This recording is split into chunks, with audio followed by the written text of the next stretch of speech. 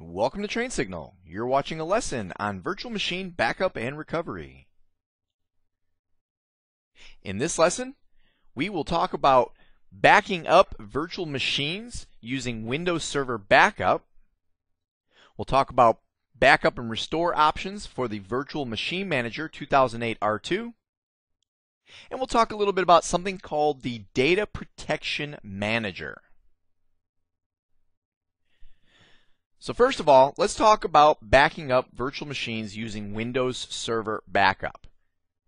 Now, there's a number of different options that are available when it comes to backing up virtual machines. As a matter of fact, the whole concept of using virtual machines, one of the huge benefits is that it is very easy to create a backup and then easily recover a virtual machine.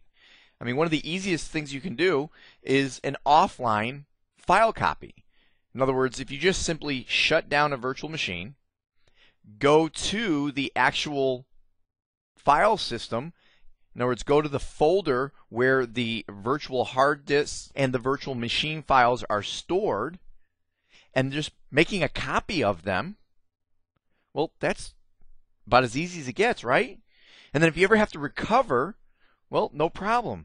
You just go ahead and delete those files, right? If something happens, the machine becomes corrupted, just delete the corrupted files and then just copy back in the copy of the files that you had made previously.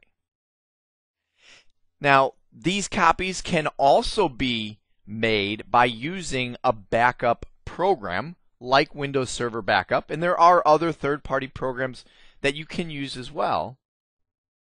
Or what some people like to do is a combination of both. Go ahead and make a copy of the virtual machine, so you actually have a copy in two different places, and then also run a backup utility, backing up both the original and then also the copy. But one of the problems that we have with this backup strategy, one of the problems we have with offline backup strategies is, well, what if we can't take the systems offline? Right? What if we have a system that's running business critical stuff 24/7? Well, taking it down, well, that's a problem. So Windows Server Backup allows us to do an online backup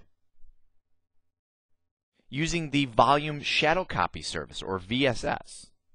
Now, VSS was something that was introduced back in Windows Server 2000.